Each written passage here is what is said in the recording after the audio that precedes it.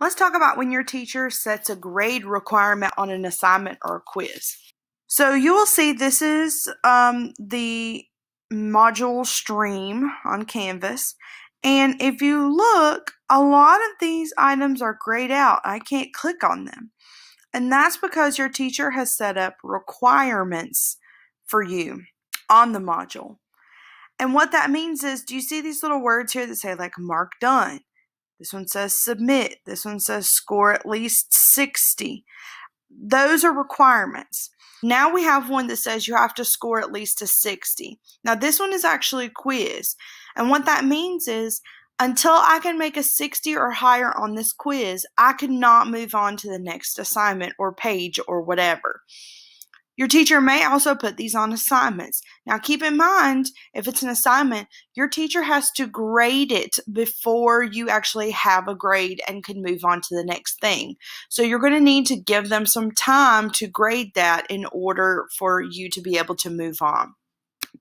So for this quiz, this theme quiz, it says I have to score at least a 60 to move on. But you'll notice my teacher has given me a certain number of attempts in order to do that. So I'm allowed unlimited attempts. Your teacher may say 3 or 5 or 1 in order for me to make a 60. So if I took this quiz right now and made a 50, I would not be able to move on. I would have to take the quiz again until I could make a 60 or higher. If I made a 100, would I be able to move on? Yes, because that's higher than a 60. As long as your grade is somewhere between a 60 or a 100. Now, your teacher may make it so that you have to score a 100 or an 80. It's really up to them. So make sure that you look and see what the stipulation is that they have put on it.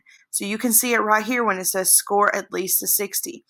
When you've done that, a little green check mark will appear here just like it did for the other items, and then you'll be able to move on. And that's how you complete a score at least assignment or quiz in Canvas.